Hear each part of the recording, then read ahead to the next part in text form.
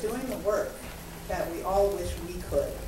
And they're doing it in a way that makes sense, it's integral. It's a beautiful thing that they just took upon themselves 10 years ago. So it's just, I'm really honored to be here. And now I'm going to turn the stage over to Pasha Ripley, who's actually the MC.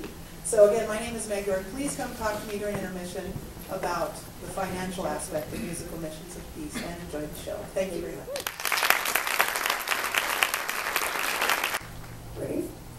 Musical Missions of Peace champions a nonviolent way to peace worldwide through the power of music.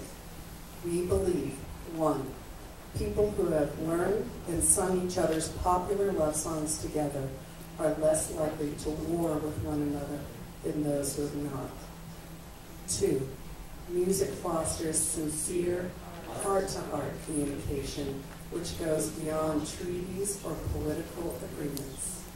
3, musicians make ideal international diplomats and ambassadors because they know how to work together in unifying and intuitive ways. 4, international cross-cultural sharing of popular songs easily dissolves fear-based perceptions.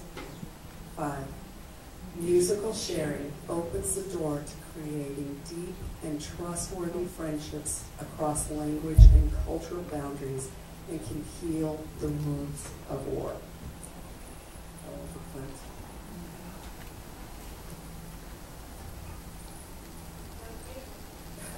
Isn't it beautiful? Isn't that a wonderful mission statement? Get goosebumps. Musical immersion in Peru, then Greece, and finally Egypt helped drive home for Cameron Powers the true power of being a musical ambassador. Eva Cernik opened the way for Cameron in Egypt 20 years ago. It was at this all-night village party, in between dance trance energies, when a moment came for Cameron, who was carrying his oud, to play and sing the popular Egyptian song Sawa, a song which Eva had suggested to him that he learn. It felt like the word was spreading through the village and seeds of cross-cultural music, dance, trust, and love were being planted. On her first of many trips to Egypt, Eva Cernik realized that she couldn't go home and teach everything she'd learned. So she created Dreaming About Egypt, Dance and Adventure Tours, so that American dancers could go and learn directly from their Egyptian counterparts while experiencing how dance fits into Egyptian culture. It was on one of those trips that Cameron, with his oud, shone as a star in a village on the west bank of the Nile. Thanks so much to Eva Cernik for creating that magical opening.